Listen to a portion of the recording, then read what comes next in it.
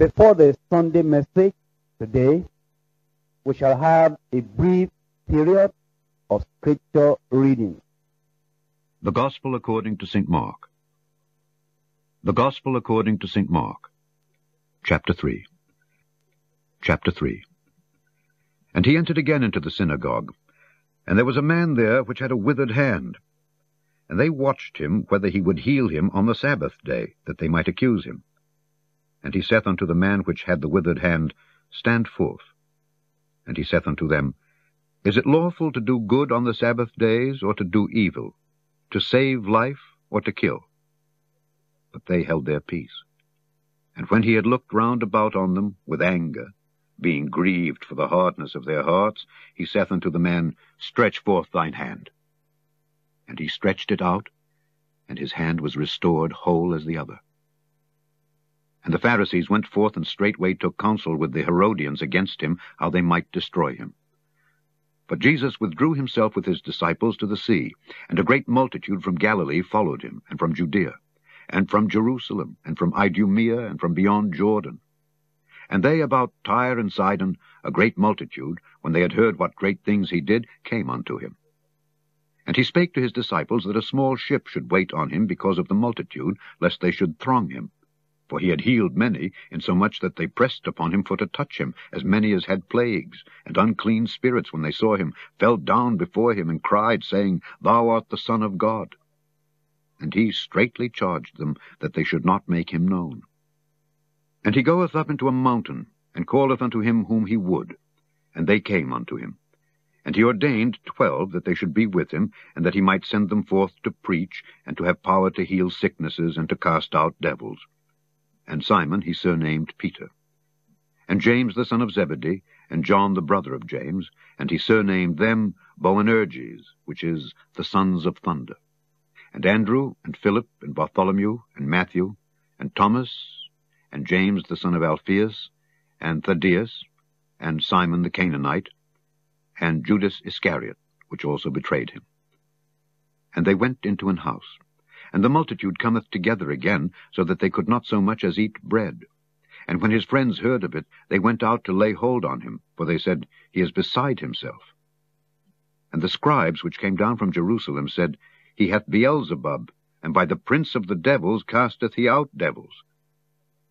And he called them unto him, and said unto them in parables, How can Satan cast out Satan? And if a kingdom be divided against itself, that kingdom cannot stand. And if a house be divided against itself, that house cannot stand. And if Satan rise up against himself and be divided, he cannot stand, but hath an end. No man can enter into a strong man's house and spoil his goods, except he will first bind the strong man, and then he will spoil his house. Verily I say unto you, all sins shall be forgiven unto the sons of men, and blasphemies wherewithsoever they shall blaspheme, but he that shall blaspheme against the Holy Ghost hath never forgiveness, but is in danger of eternal damnation. Because they said, He hath an unclean spirit. There came then his brethren and his mother, and standing without, sent unto him, calling him. And the multitude sat about him, and they said unto him, Behold, thy mother and thy brethren without seek for thee. And he answered them, saying, Who is my mother, or my brethren? And he looked round about on them which sat about him, and said, Behold my mother and my brethren. For whosoever shall do the will of God, the same is my brother, and my sister, and mother. Chapter 4. And he began again to teach by the seaside, and there was gathered unto him a great multitude, so that he entered into a ship, and sat in the sea, and the whole multitude was by the sea on the land. And he taught them many things by parables, and said unto them in his doctrine, Hearken. Behold, there went out a sower to sow. And it came to pass, as he sowed, some fell by the wayside, and the fowls of the air came and devoured it up. And some fell on stony ground, where it had not much earth, and immediately it sprang up, because it had no depth of earth, but when the sun was up it was scorched, and because it had no root, it withered away. And some fell among thorns, and the thorns grew up and choked it, and it yielded no fruit. And other fell on good ground, and did yield fruit that sprang up and increased, and brought forth some 30, and some 60, and some 100. And he said unto them, He that hath ears to hear, let him hear.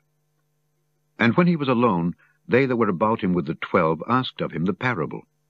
And he said unto them, Unto you it is given to know the mystery of the kingdom of God, but unto them that are without all these things are done in parables, that seeing they may see and not perceive, and hearing they may hear and not understand, lest at any time they should be converted, and their sins should be forgiven them.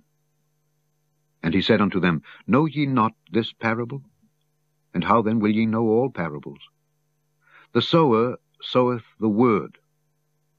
And these are they by the wayside, where the word is sown. But when they have heard, Satan cometh immediately, and taketh away the word that was sown in their hearts.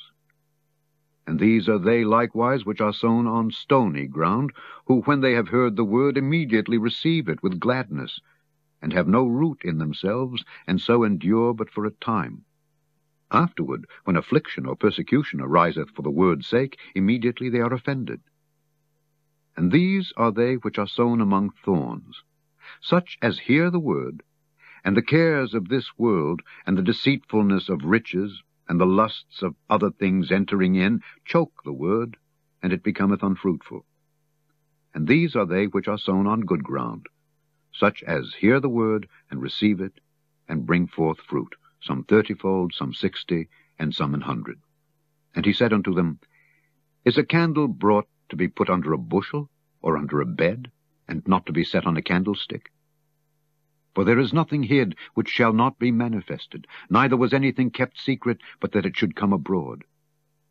If any man have ears to hear, let him hear. And he said unto them, Take heed what ye hear. With what measure ye mete, it shall be measured to you, and unto you that hear shall more be given. For he that hath, to him shall be given, and he that hath not, from him shall be taken even that which he hath. And he said, So is the kingdom of God, as if a man should cast seed into the ground, and should sleep, and rise night and day, and the seed should spring and grow up, he knoweth not how. For the earth bringeth forth fruit of herself, first the blade, then the ear, after that the full corn in the ear. But when the fruit is brought forth, immediately he putteth in the sickle, because the harvest is come. And he said, Whereunto shall we liken the kingdom of God, or with what comparison shall we compare it? It is like a grain of mustard seed, which when it is sown in the earth is less than all the seeds that be in the earth. But when it is sown, it groweth up, and becometh greater than all herbs, and shooteth out great branches, so that the fowls of the air may lodge under the shadow of it. And with many such parables spake he the word unto them, as they were able to hear it. But without a parable spake he not unto them. And when they were alone, he expounded all things to his disciples. And the same day, when the even was come, he saith unto them, Let us pass over unto the other side. And when they had sent away the multitude, they took him even as he was in the ship. And there were also with him other little ships. And there arose a great storm of wind, and the waves beat into the ship, so that it was now full. And he was in the hinder part of the ship, asleep on a pillow. And they awake him, and say unto him, Master, carest thou not that we perish? And he arose, and rebuked the wind, and said unto the sea, Peace, be still. And the wind ceased, and there was a great calm. And he said unto them, Why are ye so fearful? How is it that ye have no faith? And they feared exceedingly, and said one to another, What manner of man is this, that even the wind and the sea obey him? May God help us to be doers of the word. Amen.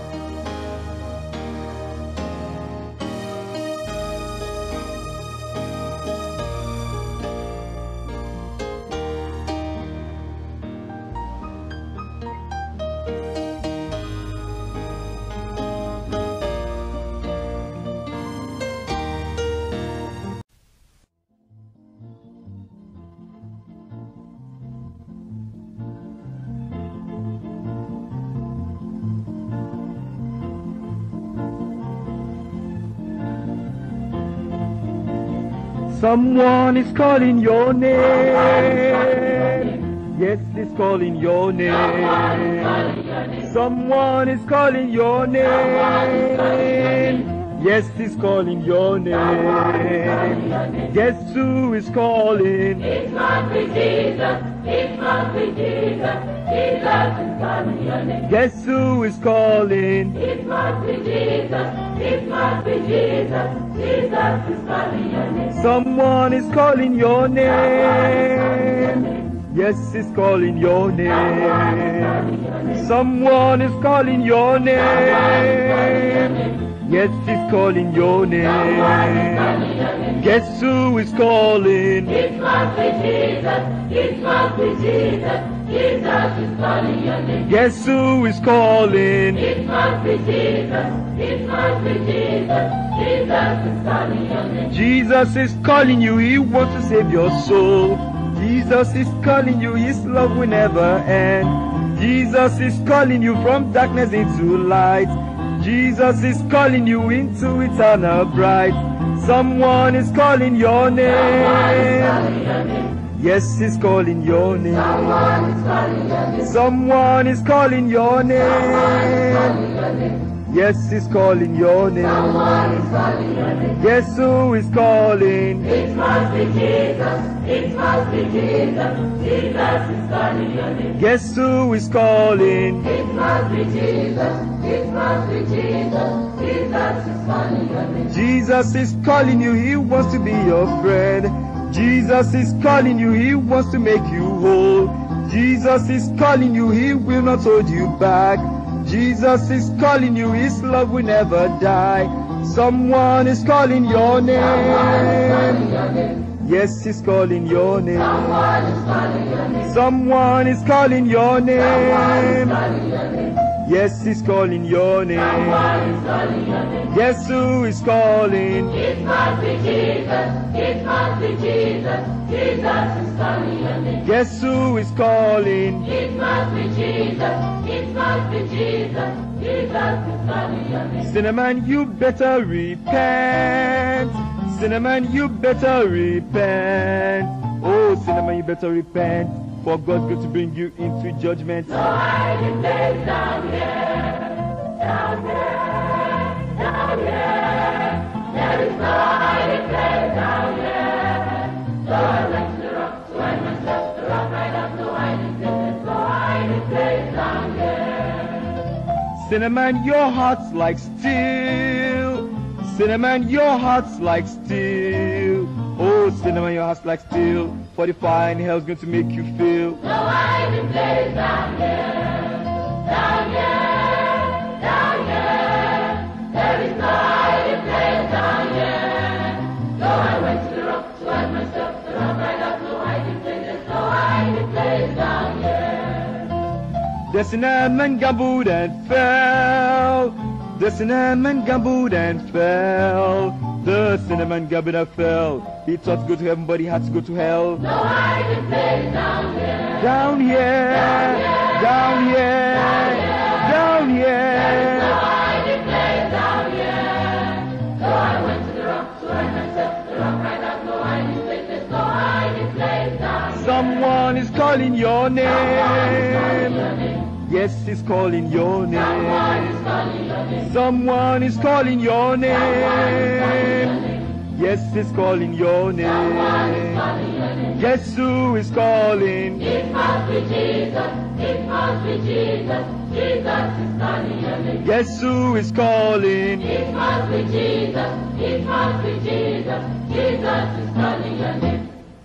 Someone is calling your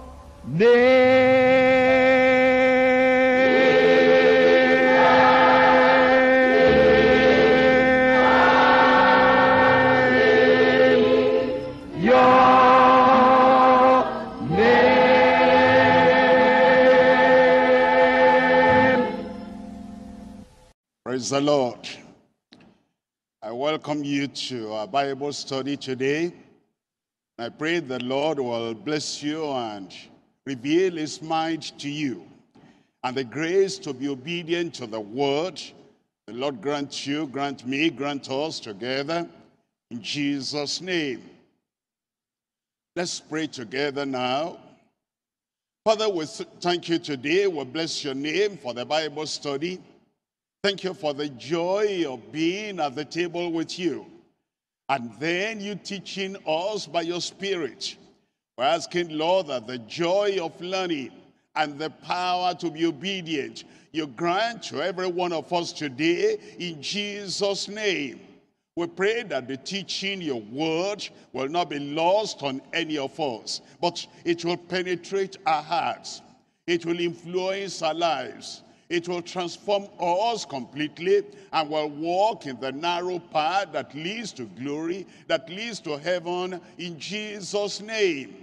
We pray, Lord, that all the grace we need, all the strength we need, all the power we need to walk and to stand firm in your truth, in your word, you grant to us in Jesus' name.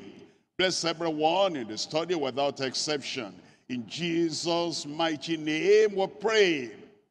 Amen. Last Monday we started the study of 1 Corinthians. That is the epistle of Paul to the Corinthians, the first one. And we studied from verse 1, chapter 1, verse 1 to verse 9. Today we're coming to the second study. And today we're looking at 1 Corinthians chapter 1, verses 10 all through to 25. Let's start by reading verse 10. It says in verse 10, "Now I beseech you, brethren, by the name of our Lord Jesus Christ, that ye all speak the same thing, and that there be no divisions among you, but that ye be perfectly joined together in the same mind and in the same judgment." That's the leading verse we're looking at, and that verse explains everything and goes on to tell us the purpose and the priority of scriptural truth in his church. Understand, Paul the apostle was writing to the church at Corinth, and by extension is writing to all the churches. It's writing to the church universal, it's writing to the church local, it's writing to the church national, it's writing to the church we belong to, writing to the church we belong to. And it tells us about the priority of unity in his church. You want to underline that little word, his church. Many times there are people that make the mistake, and it's a serious mistake, as to say it's their church. They say, my church, this is what we are going to do in my church. This is the direction we're going to go in my church. This is the plan we're making in my church. What a great, great mistake. It's even a transgression. It's like if somebody came to your house, your literal house where you live, you built it, and you have all the documents, and you have the title deed, and then it says, I want to stay here now for some weeks in my house. You look at him, you say, what do you mean? This is your own house. And the Lord Jesus Christ tells us the same. This is his church, and he wants scriptural unity, perpetual unity, profitable unity, and scriptural unity in his church. And that is the priority. Paul the apostle was writing to the Corinthians, and he's writing to the whole church. He's saying, whatever you do, whatever you think, whatever you plan, whatever progress you are making, here is one thing that must be at the forefront of all your decisions and of all your understanding. This is at the very forefront of all your aspirations, the priority of scriptural unity in his church. We're looking at these verses, and we're dividing the study today to three parts. Number one, the price of commitment to unity in Christ. There's a price to pay.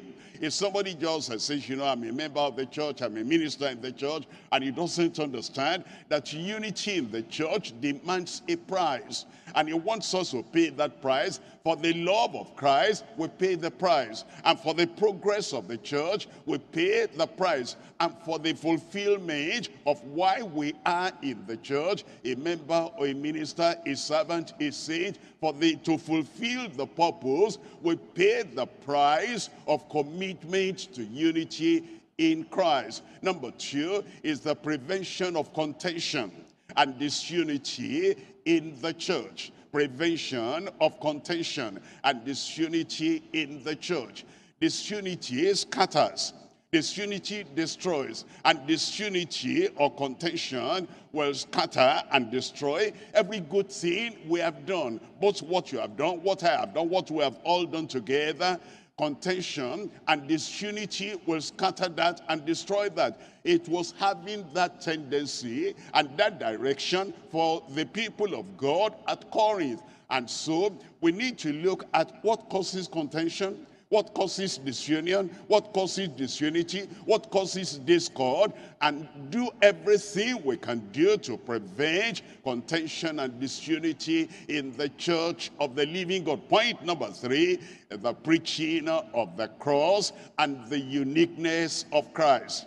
The preaching of the cross, that's why the church is there. We're to preach the gospel, and we're to teach the people of God. We're to evangelize the world by the preaching of the cross. We're to edify and lift up the church by the preaching of the cross. And so when we've got the unity settled, and we've taken care and we've gotten rid of all division and all contention, why we're there and why Christ has put us there is the preaching of the cross, the preaching of the gospel, the preaching of the message of salvation, the preaching of the grace of God as given to us on the cross of Calvary, the preaching of the cross and the uniqueness of Christ. Let's come to point number 1 now. Point number 1 is the price of commitment to unity in Christ. Let's read that verse again. Please open your Bible.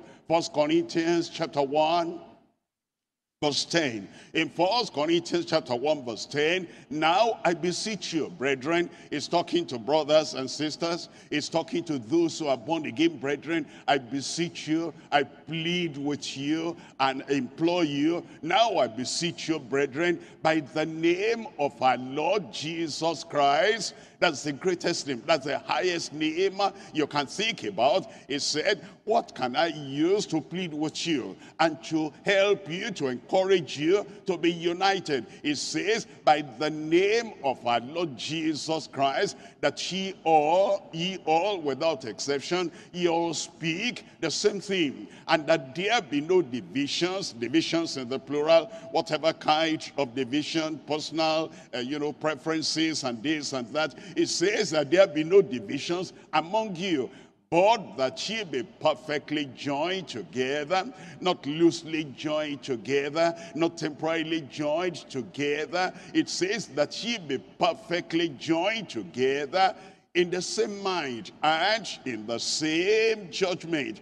As we look at that verse, and you remember, we're looking at the verse so that we can tell and so that we can dig deep into the price we ought to pay for the unity we ought to have in Christ. 3 things we're looking at. Number 1, the purposeful unity of messengers on the scriptures. Number 2, the prevailing unity among members through sanctification. And number 3, there is a perfect unity of mind for his sake. Number 1, the purposeful unity of messengers on the scriptures. That verse 10 again. Now I beseech you, brethren, by the name of the Lord Jesus Christ, that ye all, without exception, ministers and members, that ye all speak the same thing, and that there be no divisions among you, but that ye be perfectly joined together in the same mind and in the same judgment. We're told in Ephesians chapter 4. Ephesians chapter 4, looking at verse 3, it tells us that we need to endeavor and we need to pay a price. We need to make an effort. You know, there are people that just go through life and they say they are Christians. They do not make a deliberate effort to be in unity. They do not make a deliberate effort to pay any price. But the Lord is telling us, He says, endeavoring to keep the unity of the Spirit in the bond of peace. We're endeavoring and we're striving and we're trying everything we can. As much as it lies in our hand, as much as it is with us, we pay the price. We say, I'll give up that so we can be united. I'll not go that direction so we can be united. I will not rub this other way, contrary to what my friends, my brothers and sisters, what they expect. I want to endeavor by all means, in all ways, to keep the unity of the Spirit in the bond of peace. That's what the Lord has called us to. It tells us in verse 4, it says in verse 4, because there is one body and one Spirit, even as ye are called in one hope of your calling. It says everything should be one. That means united. There is a oneness of the body. There is the unity of the body. There is the togetherness of the body. There is the coordination and cooperation of the body. It's talking about the church. In the church, like the human body, having hands and feet and nose and ears and eyes and lungs and everything is working in cooperation and coordination one with the other.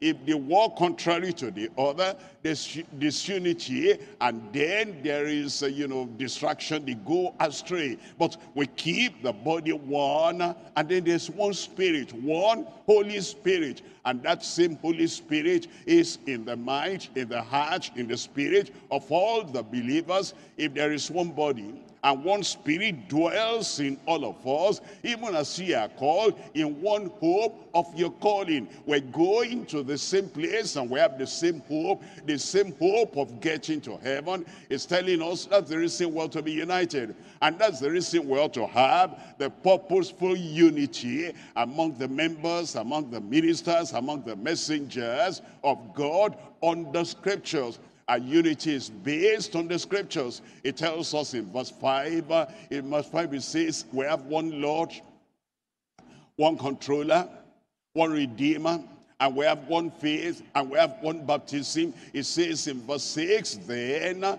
because of that one God and Father of all, who is above all and through all and in you all. It tells us in all those verses the reason why we must be united, and the power and the basis and the pivot of our unity. It tells us in Philippians chapter 1 verse 27, Philippians chapter 1, reading from verse 27, only let your conversation, only let your character, only let your manner of life be as it becometh the gospel of Christ, that whether I come and see you, or else I be absent, I may hear of your fears. Look at this, that ye stand fast in one Spirit. It's not a superficial unity from the Spirit, from the heart, from the mind. It says that we stand fast in one Spirit and with one mind. Look at that. With one mind, striving together for the faith of the gospel. There's only one uppermost purpose and one uppermost pursuit in our heart. It is for the progress of the faith of the gospel. And so we stand fast together. It tells us in 2 Timothy chapter 3 verse 16, on what is our unity to be based? It's on Scriptures. All Scripture is given by inspiration of God and is profitable for doctrine. That's the basis of our unity. And reproof, that's what we're united on. And for correction, that's what we're united on. And for instruction in righteousness. Look at verse 17. In verse 17, so that the man of God may be perfect, That's why we're united. When all the ministers of God are united, when all the messengers of the word, when they're united, it is so that every child of God in the church, every believer in the church, everyone in the church may become perfect, thoroughly furnished unto all good works, revealing unity among the members, of course among the ministers too, among everyone, all the people that claims to be members of the church, born again, dwelling in Christ, remaining in Christ, abiding in Christ. There's a prevailing unity among members through sanctification. We're coming to 1 Corinthians chapter 1. We're reading from verse 10. It says, "Now I beseech you, brethren, by the name of our Lord Jesus Christ, that ye all, brethren, ye all, members, ye all speak the same thing, and that there be no divisions among you, no divisions among you, no disagreements among you. There's no one who is born again, who is a child of God, indwelt by Christ, indwelt by the Spirit of God, saying, I disagree. You don't disagree with Christ. You don't disagree with your fellow brother, fellow sister. You are based on the scriptures. You are standing on the scriptures. It says there'll be no discord. It says there'll be no disagreement. It says there'll be nothing that will sway you off the real stand and the pivot and the support of the word of God. There'll be no divisions among you, but that ye be perfectly joined together in the same mind and in the same judgment, prevailing unity among members through sanctification." You are wondering, how can two people be together and they never disagree? Well, if they're looking at the same direction, if they're going to the same destination, if they're traveling together to the same point, and if they are indwelt by the same Christ, and if they are infilled by the same Spirit, and if they are directed and controlled, guided by the same scripture, that's how they can be together, whether they are two or 10 or 100 or 1,000 or even millions. Once they're indwelt by the same Christ, they have that same prevailing unity among them because of sanctification. Look at John chapter 17. In John chapter 17, reading from verse 17. John chapter 17, verse 17. "Sanctify them through thy truth. Thy word is truth." There are people that tell us that when you are saved, you're also sanctified. What they mean is, when you were saved, you were set apart. But sanctification is deeper than just being set apart. It is God doing a transforming work in our heart. I will give them a new heart. I'll give them one heart. I'll take the stony heart out of them and give them the heart of flesh. Those who say that when we're saved, we're also sanctified. If you look at the result of sanctification, you don't find that in those lives. Look at verse 21. It tells us the reason why he wants us to be sanctified and why he himself will sanctify us, that they all may be one. That they all may be one. And there are people that misinterpret that. Let's all come to be one. Let's forget Bible. Let's forget scripture. Let's forget differences. Let's forget doctrine. No, not at all. Jesus was not praying for people to be sanctified so that they can overlook sin, overlook evil, overlook transgression, overlook false doctrine. He wants us to be united on scripture, united in the Spirit, and united in the purpose why the church is established by him, that they all may be one in scripture, that they all may be one in doctrine, that they all may be one in purpose and pursuit of life, that they all may be one, as thou, Father, art in me, and I in thee, that they also may be one in us. Can you imagine being one in Christ, one in the Father, one in us, and having divergent views, having divergent interpretations of the Bible, having divergent directions to go, and even being against or opposed to the doctrine of Christ, while we are one in him, impossible.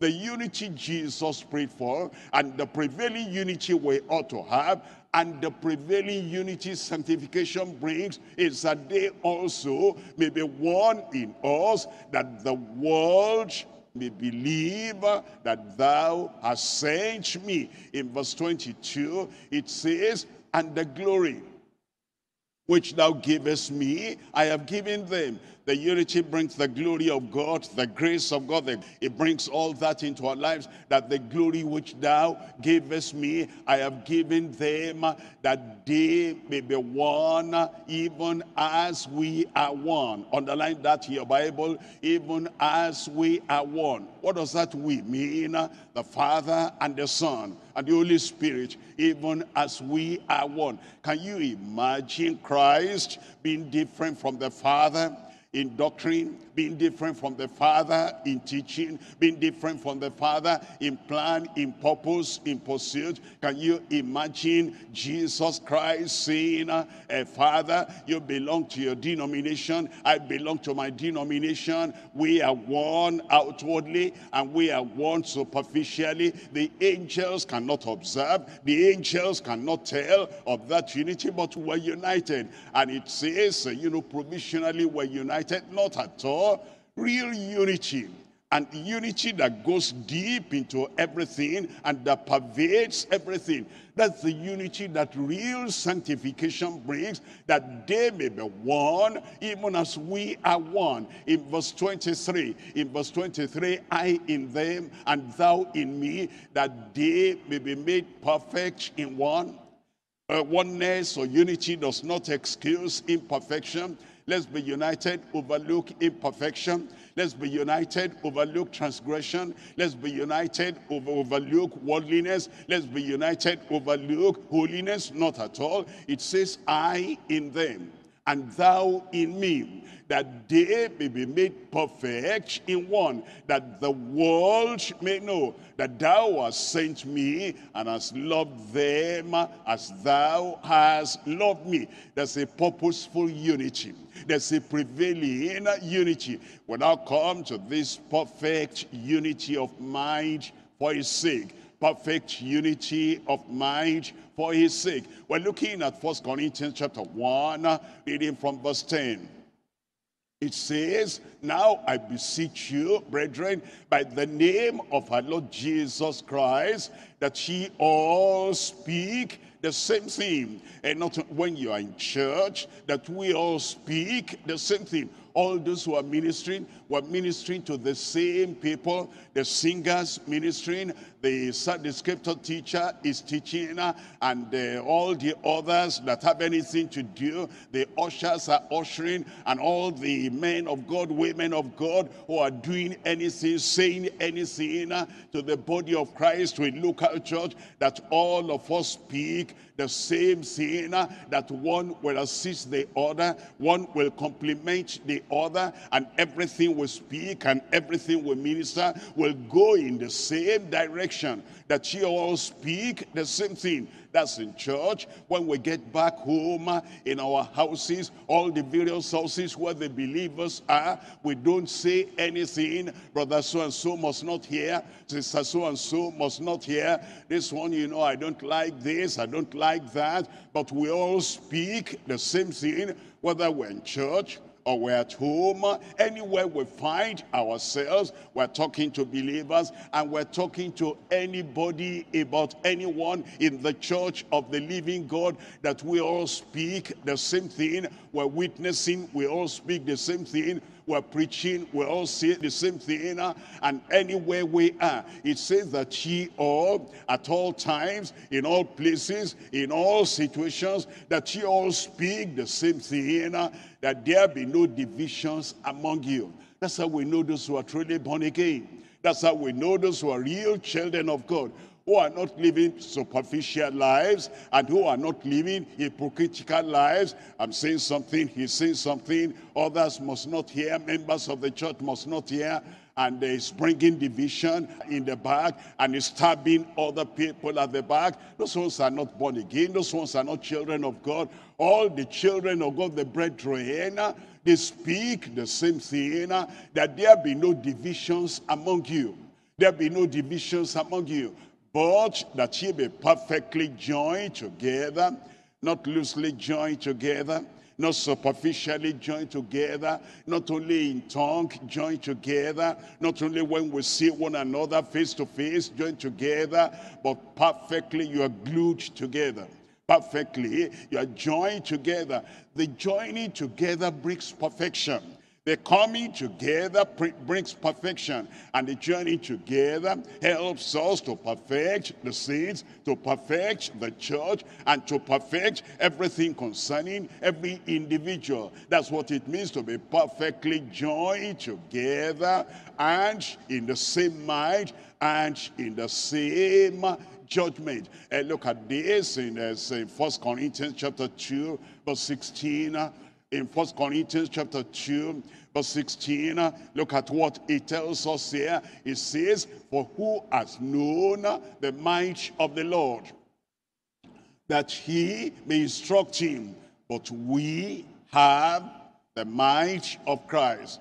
Not that we're going to have, we have the might of Christ. You're born again, you're sanctified, you're purified, the Adamic nature is dealt with, the depravity is taken away, and the root of sin has been uprooted from there, and the Lord gives you a new heart, a new mind. Then we have the same mind. Understand? Let's say, for example, for the sake of illustration, your brain is exactly as my brain. Your thoughts are exactly as my thoughts, and your passion exactly as my passion, your pursuit exactly as my pursuit. We're going to decide the same thing. We're going to plan the same thing. We're going to see the same way. We're going to go the same direction. Understand then, when it says we, not only I, not only the apostle Paul, but the evangelist and the prophet and the apostle and the pastor and the teacher, they all have the same mind, the might of Christ. The ministers, the messengers, the singers, the workers, we all have the same mind. And then all the members of the church eating from the same table, eating, dwelling on the same word, indwelt by the same Spirit of God, everyone having the mind of Christ. There's going to be perfect unity. But we have the mind of Christ. That's the mind we ought to have. And it is that kind of mind with which we speak and with which we act and with which we live our lives. In Romans chapter 12, reading from verse 2. Romans chapter 12, we're looking at verse 2. It says, and be not conformed to this world. Be not conformed to this world. You know, that's what brings a disunity. If one person is conformed to the world, another person is trying to be conformed to heaven. When those two people are together, one is looking the direction of the world, the other one is looking the direction of heaven, there's going to be disagreement. They won't understand each other. But be not conformed to the world, but be ye transformed by the renewing of your mind. Mind renewed. Of every member, mind renewed. And the old mind is taken away. The old thoughts are taken away, and the old direction, the old way of thinking taken away, but be ye transformed by the renewing of your mind, that ye may prove what is that good and acceptable and perfect will of God. It tells us in Philippians chapter 2, Philippians chapter 2, we're looking at verse 5. In Philippians chapter 2, reading from verse 5, it says, let this might be in you. Already it's available. And then the Lord is saying, this is the mind you ought to have. Your brother, your sister, you're a minister, you're a member, and you are a member of the body of Christ, a citizen of the kingdom of God. Here is the mind we ought to have. When the people of God come together, and we're all going this direction, and he has the mind of God, I have the mind of God, she has the mind of God, we have the mind of God, and then one solitary, isolated person says, I have another mind.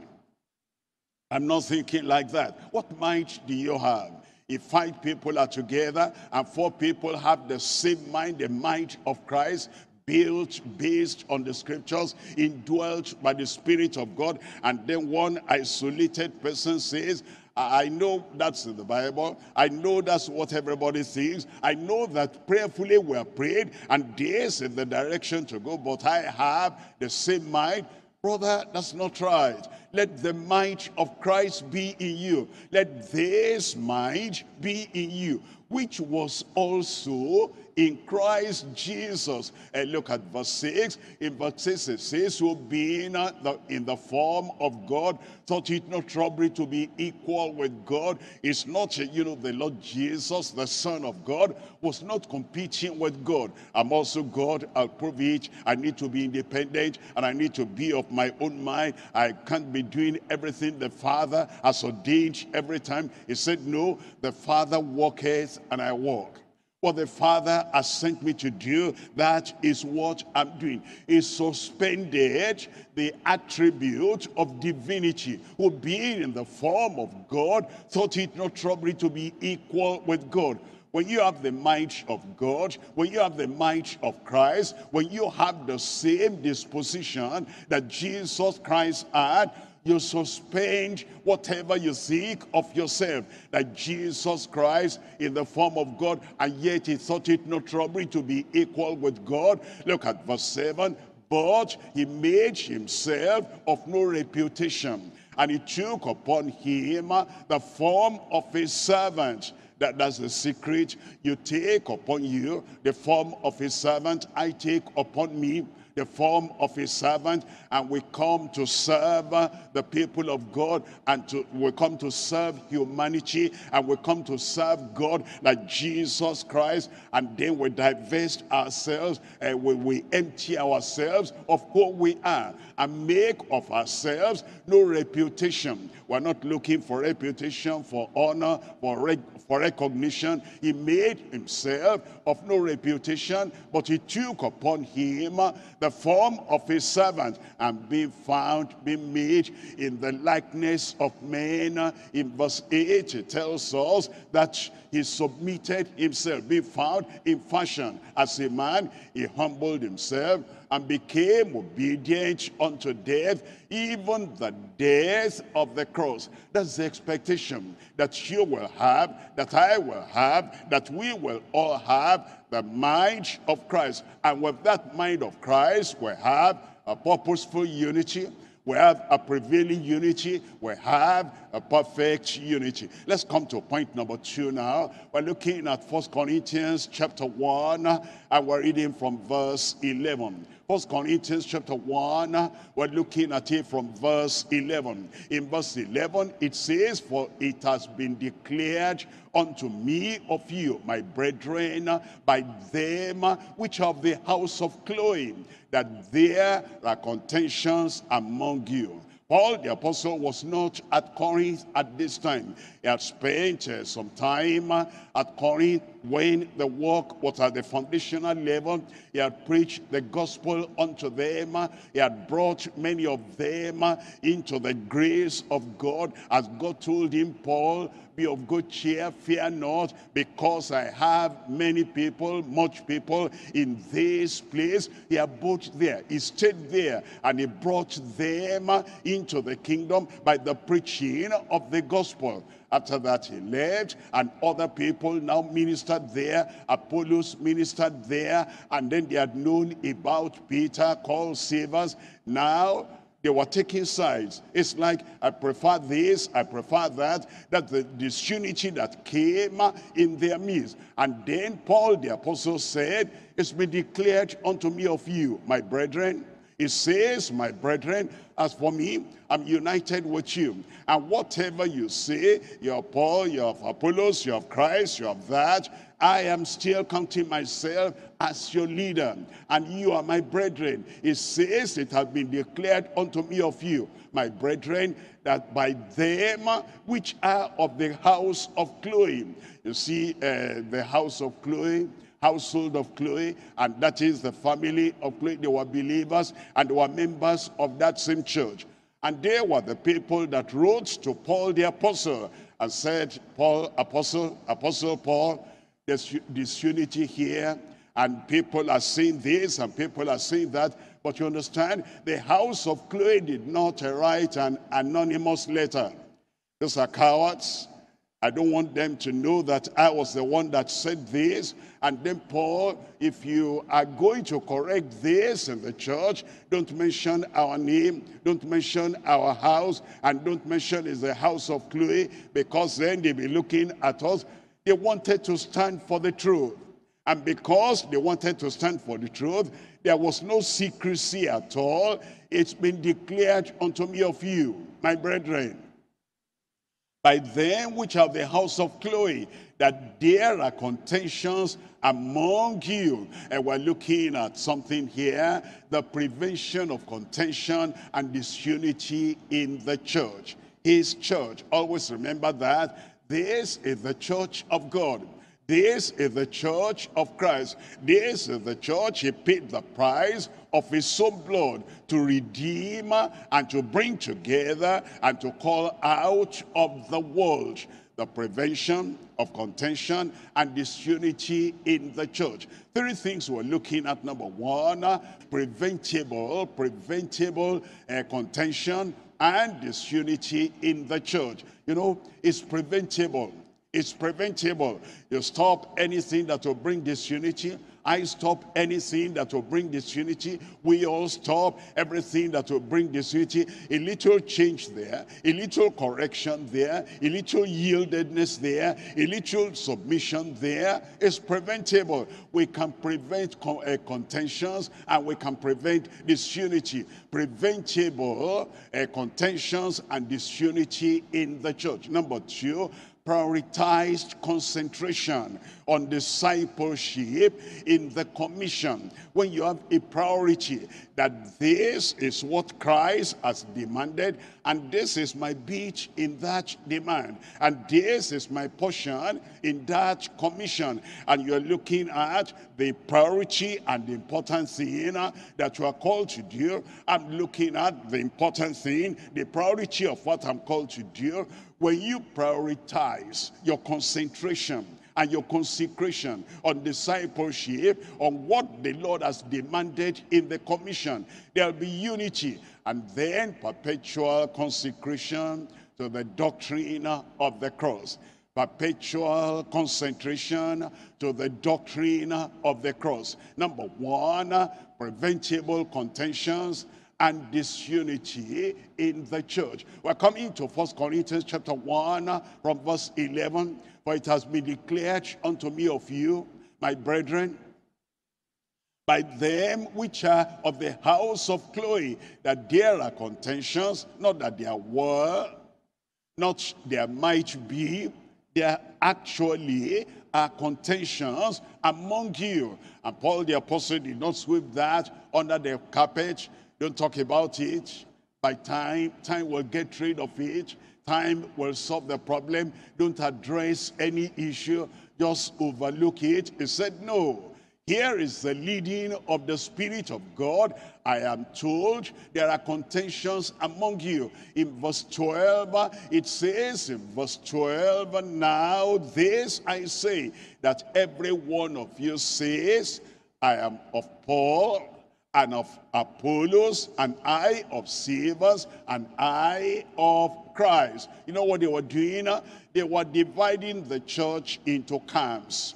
And some camps under Paul, another camp under Apollos, another camp under Cephas, another camp said, we don't recognize any man.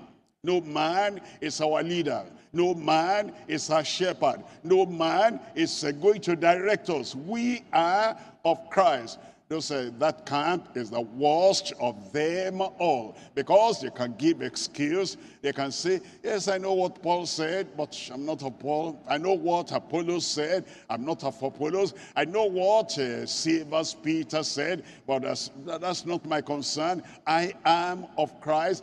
And they would hide all their actions, everything they were doing under the Christ they did not really believe, the Christ they did not really obey, the Christ they could not see. That was the reason for the contention among them. It says in verse 13, it says, is Christ divided? Was Paul crucified for you? Or were ye baptized in the name of Paul?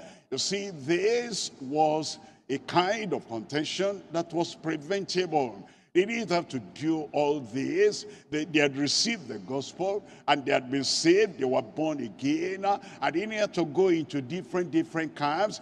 But you know what brought the contention among them? Look at Proverbs chapter 13, verse 10. Proverbs chapter 13, reading from verse 10, it tells us, only by pride cometh contention. That's a lack of submission. Only by pride comes by contention. That's the lack of humility. Only by pride cometh contention. That's saying, I'm above Paul. I'm above whatever Paul is saying. I'm above Apollos. Who is Apollos? I'm above that. Who is Cephas? Who is that? I'm above that. They are above every minister, and they are above anyone that can teach, that can counsel, that can direct them, anyone that can correct them. They were incorrigible, and it was that pride that brought contention. Only by pride, underline that word, only when there's contention in any family, either the husband is proud, or the wife is proud, or the parents are proud, or the in-laws are proud.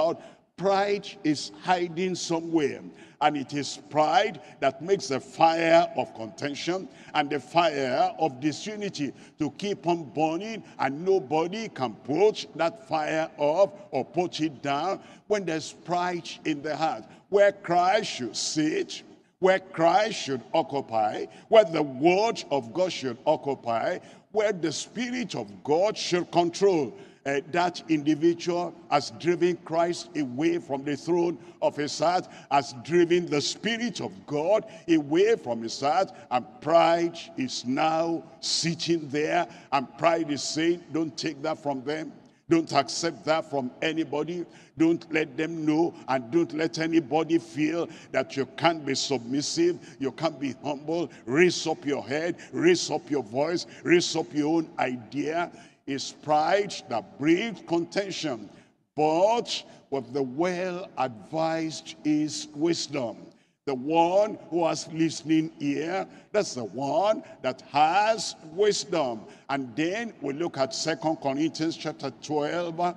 2 Corinthians chapter 12, we're looking at verse 20. What they could have prevented, the pride, the contention, the disunity. Here is what happened among the people at Corinth. It says in 2 Corinthians chapter 12, verse 20, for I fear lest when I come, I shall not find you such as I would, and that I shall be found of you such as ye would not. Lest there be, look at these debates. They have gone back into the world. In the world, they normally debate. And they say, if you're going to be voted, and if you're going to be accepted, and if you're going to be elected as either president or governor or councillor, then all of you are competing. There's competition in the world. And they bring them to the public. They say, let's hear you. And they're debating, I will offer this, I will offer that. Another person will come in that debate, I will offer this, I'll offer that. And because of that debate, that's what brought contention and envyings, envying one another, envying the position this one has and the position that other one has, and wrath, unsettled anger. wrath, indignation, and strife. There's infighting or backbitings, whisperings, swellings, and tumults. In verse 21, it says in verse 21, unless when I come again. He was coming back to them. My God will humble me among you, that I shall bewail many which have sinned already. Sin has also come in. During all that debate and during that contention, during that disunity, they were not looking at their personal lives anymore. A lot of things, carelessness, transgression, backsliding came in, and nobody was correcting that, because all they were looking for is the position of Paul. All they were looking for is the eloquence of Apollos. All they were looking for is the experience of Cephas. All they were looking for is the pride to put themselves on a pedestal to say, I am of Christ. They were not looking at their personal lives, and therefore everything was running down. It says, I shall bewail myself of many which have sinned already and have not repented of the uncleanness and the fornication and lasciviousness which they have committed. Sin actually brings contention. Backsliding brings contention. Debates bring contention. Strife brings contention. But all that is preventable if we look at our personal lives and then we approach the word of God in a personal way and we internalize the word of God, whether it's coming from Paul or coming from Apollos or coming from Peter or coming from the Gospels that were written before Christ left the world. Everything, we take everything together and we internalize the word of God, and our concern is to be holy and to be righteous. Our concern is to be at the center of the will of God and to get to heaven. There'll be no division, there'll be no disunity, there'll be no contention, and there'll be no disagreement among us. All that contention is preventable. Number two, prioritize concentration on discipleship in the commission. We're coming back to 1 Corinthians chapter 1, and we're reading from verse 14. We're looking at 1 Corinthians chapter 1, verse 14. I thank God that I baptized none of you, but Crispus and Gaius. And then in verse 15, it says, lest any of you should say that I had baptized in mine own name. In verse 16, it says in verse 16, and I baptized also the household of Stephanas. Besides, I know not whether I baptized any other. Verse 17, in verse 17, for Christ sent me not to baptize, but to preach the gospel. For Christ sent me not to baptize, but to preach the gospel. What's Paul the apostle saying? Was he saying that water baptism was not important? Not at all. He was saying, I have the Great Commission. Go and preach the gospel. He also said, those who believe, baptize. But you know, I have helpers, I have supporters. While I preach and I bring them into the kingdom, I then transfer the baptism of the people to the local pastor there, to the local preachers there, and I move on from Corinth. I go to another place. I have converts, and then those converts, I hand them over to the pastors there. They are baptized. I move to another place. I'm preaching the gospel. My concentration is the preaching of the gospel. Others do the baptism. Look at Matthew chapter 28, reading from verse 19. Matthew chapter 28, we're looking at verse 19. Go ye therefore and teach all nations, baptizing them in the name of the Father and of the Son and of the Holy Ghost. Then in verse 20 it says, in verse 20, teaching them to observe all things whatsoever I have commanded you, and lo, I am with you always, even to the end of the world. Amen. Paul the apostle said there's water baptism, and then there's discipleship, teaching them all things whatsoever I have commanded you. And when those people were brought into the gospel, he allowed other people to baptize them. You say, how could he do that? Shouldn't he baptize before he left town? Look at John chapter 4. In John chapter 4, we're reading from verse 1. John chapter 4, looking at verse 1, and look at the process and the pattern of the Lord Jesus Christ, when therefore the Lord knew how the Pharisees had heard, look at this, that John made and baptized more disciples than John. Jesus made and baptized more disciples than John. Verse 2. In verse 2 it says, though Jesus himself baptized not, but his disciples. Look at that. Jesus brought them to the knowledge of salvation. Jesus called them to repentance.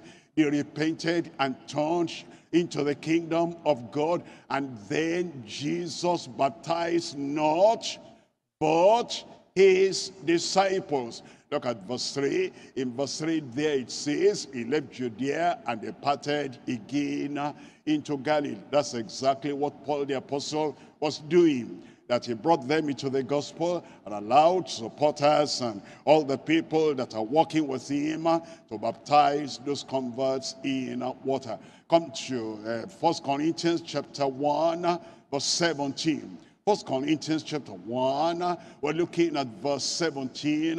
Here is perpetual concentration to the doctrine, consecration to the doctrine of the cross. It says, for Christ sent me not to baptize.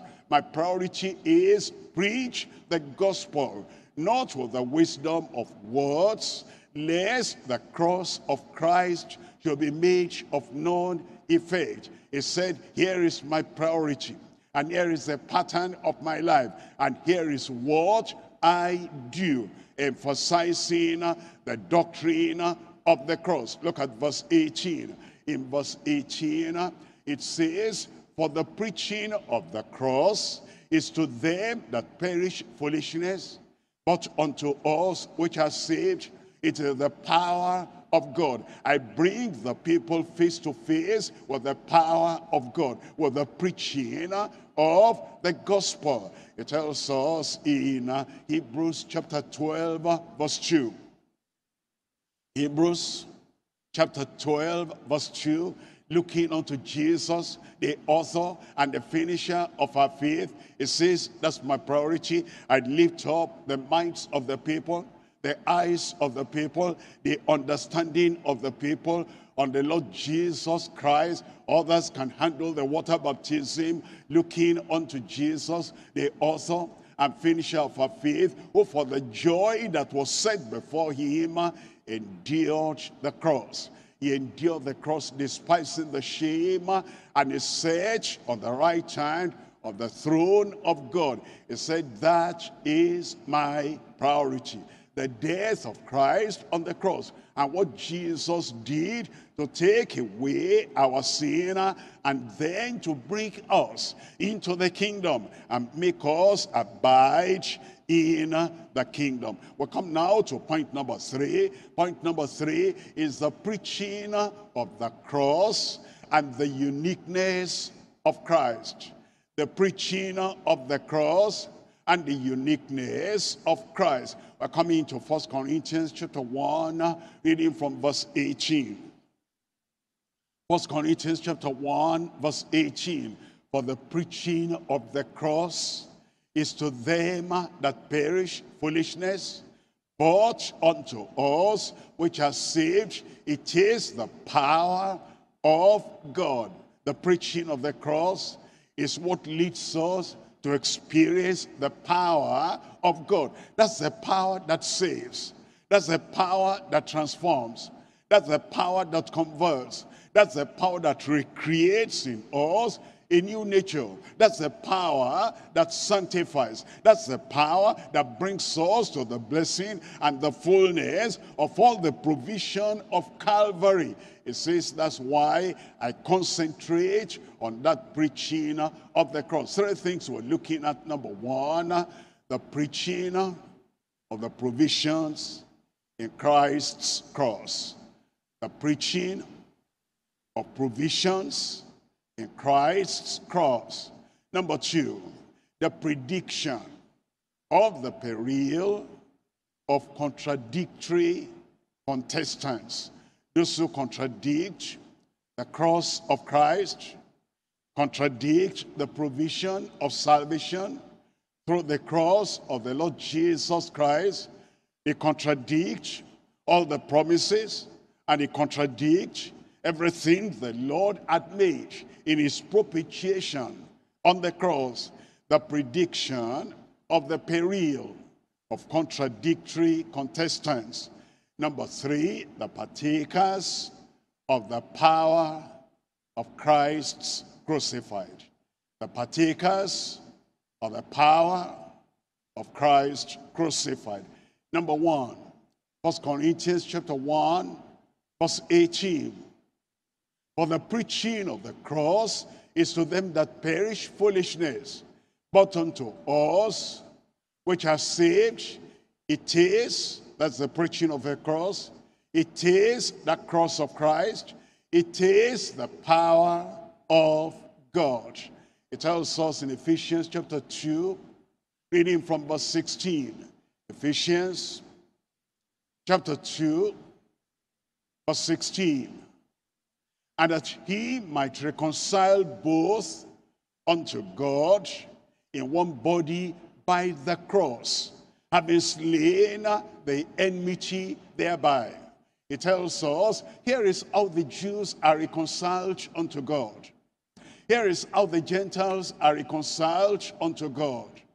Both the Jew and the Gentile is by the cross of Jesus Christ, by the death on the cross, by the sacrifice of the cross, by the atonement on the cross. He has slain the enmity between the sinner and God, enmity between the religious Jew and God, enmity between the idolatrous Gentile and God. Christ has slain that enmity by his death on the cross of Calvary. Look at verse 17. It says in verse 17, and he came and preached peace to you which are afar off Gentiles, and to them which were nigh, those are the Jews. In verse 18, it says, for through him, Christ who died on the cross, for through him, Christ who made atonement for all our sins, for through him, Christ, a Savior, a Redeemer, that paid the whole price on the cross of Calvary.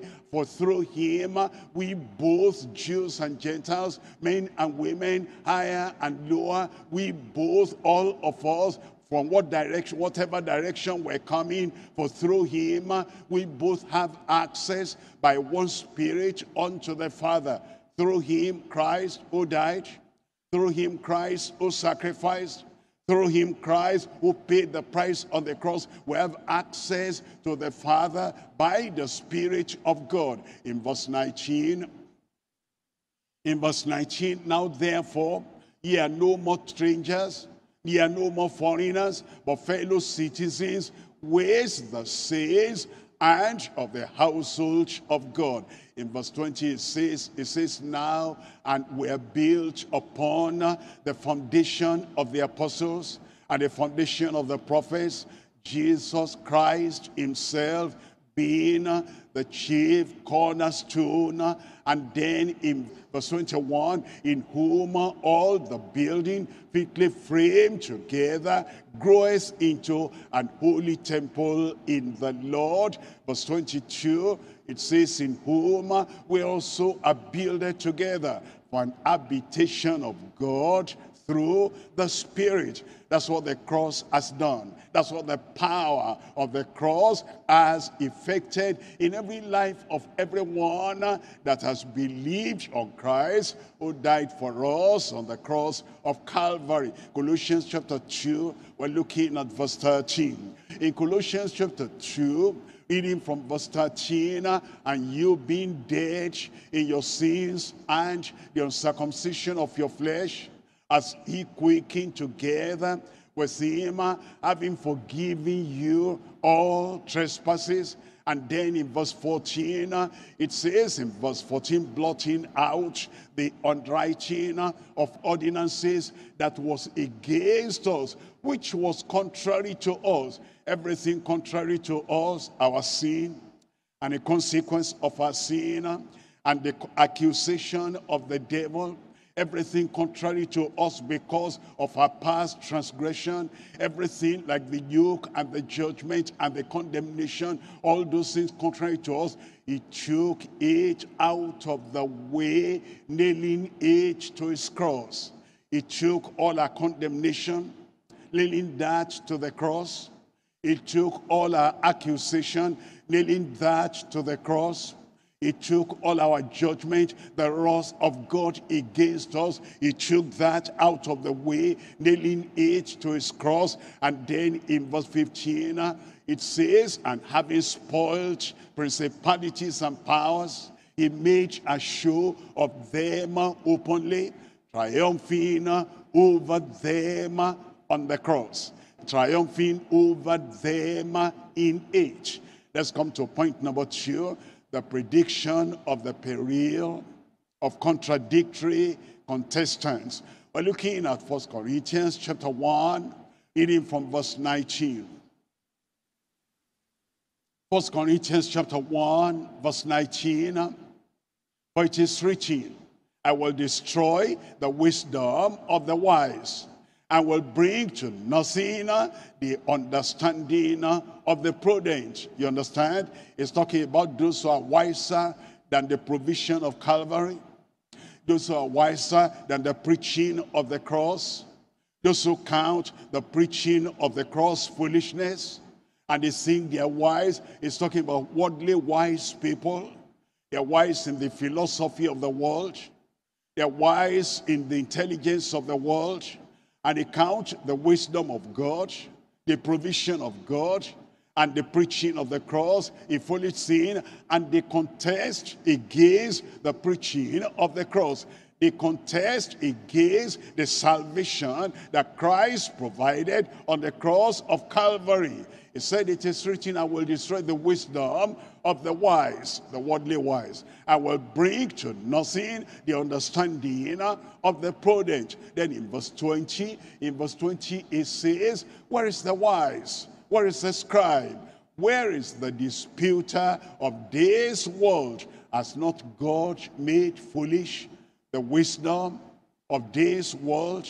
And then in verse 21, it tells us, for after that, in the wisdom of God, the world by wisdom, the world by philosophy, the world by all their literature, the world by all their politics, the world by all their tradition, the world by all their good works, the world by all their natural native religion, knew not God. It pleased God by the foolishness of preaching to save them that believe. In verse 22, it says, for the Jew require a sign, the Jews require a sign, and the Greeks seek after wisdom.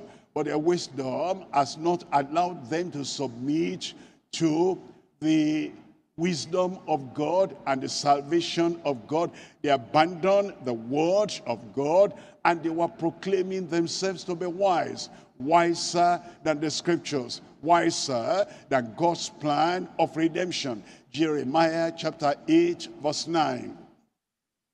In Jeremiah chapter 8, reading there from verse 9, here it says, the wise men are ashamed, they are dismayed and taken low. They have rejected the word of the Lord. And what wisdom is in them? They have rejected the word of the Lord. They have rejected the provision of the Lord. They have rejected the salvation of the Lord. They have rejected the preaching of the cross. And what wisdom is in them? They are condemned because they reject the wisdom of God. They reject the word of God. They reject the provision of God, and they reject the salvation of God, and their wisdom has become foolishness. Let's come back to 1 Corinthians chapter 1, verse 18.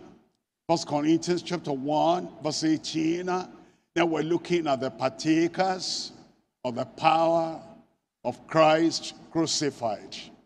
The partakers of the power of Christ crucified. 1 Corinthians chapter 1, verse 18. For the preaching of the cross is to them that perish foolishness, but unto us, apostles, prophets, evangelists, pastors, teachers, unto us, the stewards of the mysteries of the kingdom of God, unto us, the servants of God, unto us, the believers at Corinth, at Philippi, at Ephesus, and the believers in our church today, but unto us, believers everywhere, until the end of the age, unto us which are saved. Salvation is real. Redemption is real. Transformation that comes as a result of believing the preaching of the cross, it's real. Unto us which are saved, it is the power of God. In verse 23, it says in verse 23, but we preach Christ crucified. And that's what we believe. Christ crucified.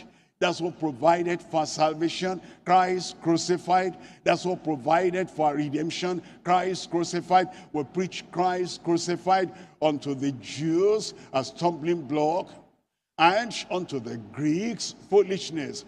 In verse 24 it says, but unto them which are called, both Jews and Greeks, Christ, the power of God and the wisdom of God.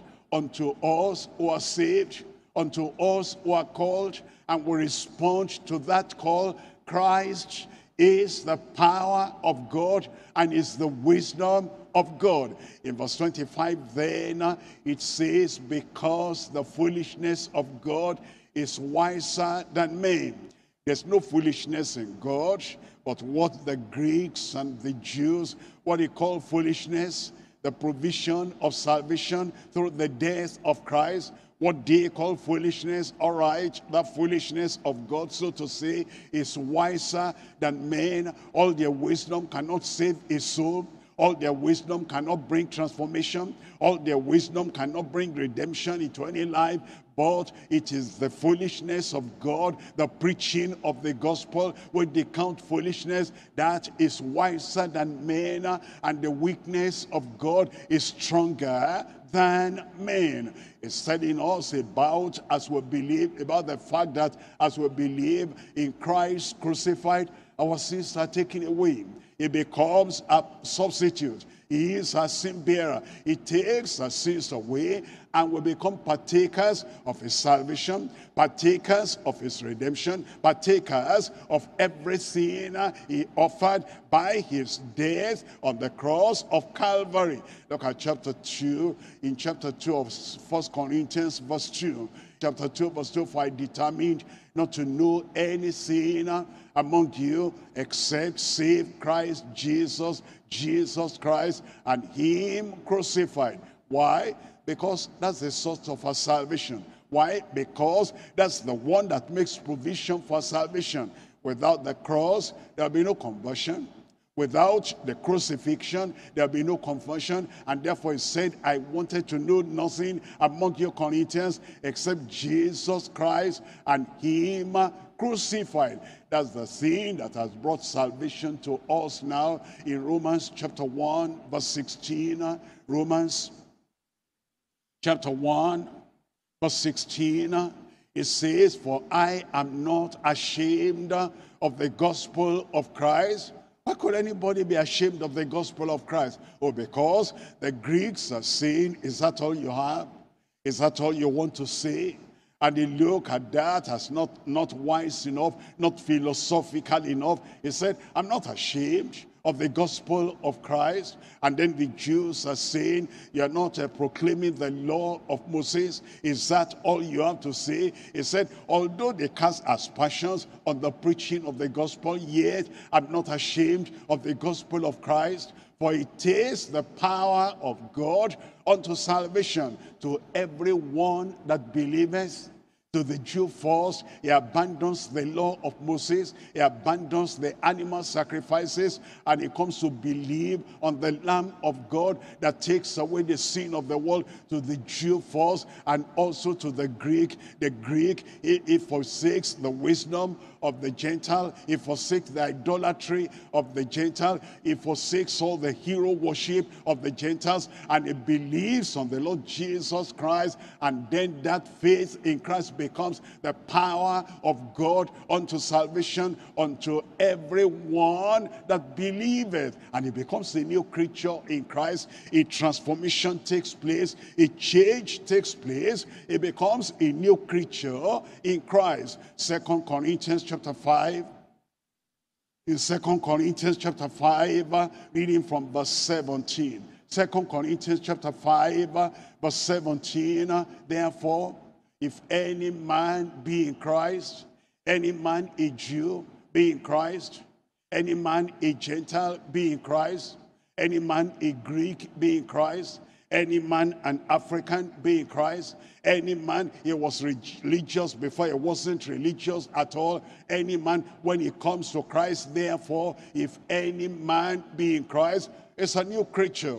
Salvation comes in, transformation takes place, redemption takes place, reconciliation with God takes place. It's a new creature. Old things are passed away.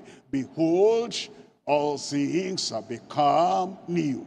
Behold, all things are become new. That is the gospel. And that is what he wants us to be united on. 1 Corinthians chapter 1, we're reading from verse 10. In 1 Corinthians chapter 1, looking at verse 10, now I beseech you, brethren, by the name of our Lord Jesus Christ, because of all that Jesus stands for, because of all the provision of the Lord Jesus Christ, the authority of his name, the atonement in his name, the assurance in his name, the redemption in his name, the provision in his name, everything he has provided for us on the cross of Calvary. I beseech you because of his sacrifice and because of that exalted name of our Lord Jesus Christ, that ye all speak the same thing. There's enough to speak in the gospel. There's enough to proclaim in the gospel for everyone, the transforming gospel, the true gospel, the gracious gospel, the glorious gospel, that you all speak that, the same thing, and don't deviate, don't debate, but you all speak that same gospel, that there be no divisions among you, no division on doctrine, no division on discipleship, no division on our dedication to the Lord, no division on our consecration, no division on the path, narrow path we need to get to, no division in the service of God, no division in the church of the living God, that there be no division of any kind among you, but that ye be perfectly joined together in this proclamation of the gospel, perfectly joined together in all that Christ has made available, perfectly joined together in the salvation, in the sanctification, in the sacrifice of the Lord Jesus, in the service of the Lord Jesus, that we are not just loosely, temporarily joined together, we are perfectly joined together in the same mind. You having the mind of Christ, I having the mind of Christ, we all having the mind of Christ. When we have the mind of Christ, we'll have the message of Christ, we'll have the ministry of Christ, we'll have the motivation, the ministry, and the motives of Christ, we'll have the manifestation of the Spirit of God, the same Spirit, the same power, the same goal, the same objective, the same direction. That's what he wants for his church, that we all have that same mind, and in the same judgment, in the same decision, in the same pursuit, in the same activity, in the same passion, and in the same destination we're pursuing. That's what he's calling us to today, and what he calls us to. This unity must become a priority of scriptural unity in his church. Tell the Lord that all that he has revealed to you today, that the Lord will make you internalize, Lord will make you personalize, and the Lord will make you prioritize, that we'll forget ourselves and forget every other thing, and we know that Christ is number one. Christ is our focus, is the one who has called us, is the one we're looking unto, and is the one we're depending on, and every provision of the cross of Calvary will become yours, will become mine, and we'll go on, and we'll move forward, and we'll progress in the calling of God upon our lives. Let's rise up now and talk to the Lord in prayer. Let's rise up, brother, and talk to the Lord. Let's rise up, sister, and talk to the Lord, that God will grant us a heart of unity. And then you want to tell the Lord, you want to see that visible unity, demonstrable unity, purposeful unity, perfect unity with the people of God. And that today, after this prayer that you are praying now, a prayer of consecration, a prayer of commitment, a prayer of absolute surrender, a prayer of totally yielding to the Lord, that after this prayer, you will have more unity, more perfect unity, more visible unity with the people of God, with the church of God, with the ministry, and with the ministers, and with the members in your own family too, that you'll progress in unity, the unity that Christ has provided through the cross, on the cross of Calvary. Tell the Lord that, and examine yourself, any debate in your heart, any division in your heart, any disagreement like a habit, any kind of nature that's always in agreement. Have you discovered pride there? It's pride that brings contention.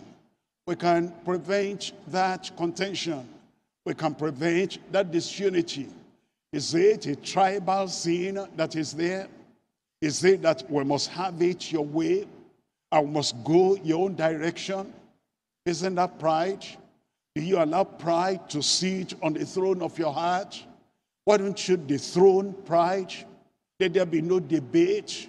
Let there be no discord. Let there be no division, and let there be nothing that will bring a contention in the house of God in your heart. Contention begins in the heart. And then at home, are you united with your wife, your husband? Are you united with the family of God? Are you united in the local church? Or must everything go your way? If it doesn't go my way, we'll scatter it. Can you stay behind? Can you step aside? Can you say, no, I'm going to subdue self, and then debate, division, disagreement will not evaporate, and I will pursue the unity of the people of God. Prioritize concentration on discipleship. When we have new babies in the family, fathers, mothers will not be fighting in front of that baby, abandon the baby, neglect the baby, put the baby aside, don't feed the baby, don't nurture the baby. We're quarreling about something, we're fighting, we're beating each other, and there's domestic violence, and the babies are neglected. The same thing in the church. There's no room for fighting. There's no room for division. There are babies to take care of. There are converts to take care of. There are people to disciple, and we commit ourselves to the discipleship or the discipling of the people in the church. There's the world to evangelize, and there's the church to edify, and there are believers to build up and bring to maturity. There is no chance and there is no room for division, contention, and fighting. Prioritized concentration. Prioritize your concentration, consecration on the work of the Lord. Perpetual consecration on the doctrine, to the doctrine of the cross. That's what you should pursue. That's what you should have in your heart, in your life. You have no brain to think of any other thing. The brain you have, you don't even have enough to develop strategy and to develop all you need to develop in making the church of God go forward. You have nothing about, this and this and that. You want to stand for the preaching of the gospel, for the propagation of the gospel, for the spreading of the gospel. There is no time and there is no chance for contention. Consecrate all you have to the preaching of the gospel. Prevent contention. Be a partaker of the power of the crucified Christ, and let the Lord himself help you, that you will stand for the word of the Lord. Prevent contention as much as it lies in you. Prevent contention. Prevent division. Prevent pride. Prevent anything that will divert you here and there. Focus on the gospel. Prevent anything that will make you concentrate on any other thing apart from the gospel, apart from conversion of sinners, apart from maturing believers. And tell the Lord you'll prioritize the concentration you have on the gospel. That will be the priority of your life. And then there'll be perpetual consecration. The consecration you had before. Remind yourself of everything. How you work for salvation of souls. How you work for the dedication you have to the kingdom of God and to the work of the Lord. Bring that consecration back again. That it will be perpetual. What Christ would have done if he were here today. The same zeal, the same fervency, the same power, the same passion, the same pursuit, the same narrow-mindedness on what is essential. You're not so broad that you scatter yourself here and there, and you are not thinking of this essential, important thing, which is the preaching of Christ crucified, the one who died on the cross. You are perpetually consecrated to the doctrine of the cross. And you're preaching. Be a preacher. Be a soul winner. Be an harvester. The harvest is plenteous, but the laborers are few. And the Lord is calling you that you'll give the preaching of the provision of the cross of Calvary. You'll give that the priority. Let not a day pass without you preaching that word, bringing the word to somebody, telling them religion is not enough. We must be reconciled to Christ through the cross of Calvary and through what Christ has done and purchased for us. And then you warn the sinners of their damnation if they reject the gospel, if they abandon the gospel, if they don't receive the gospel, if they don't believe the gospel. There is danger. Christ said, go into all the world and preach the gospel to every creature. He that believeth and is baptized shall be saved. He that believeth not, he that contradicts, he that argues, he that seems to be wiser than the gospel, wiser than God, wiser than the sacrifice of the Lord Jesus Christ, such a person, he that believeth not shall be damned.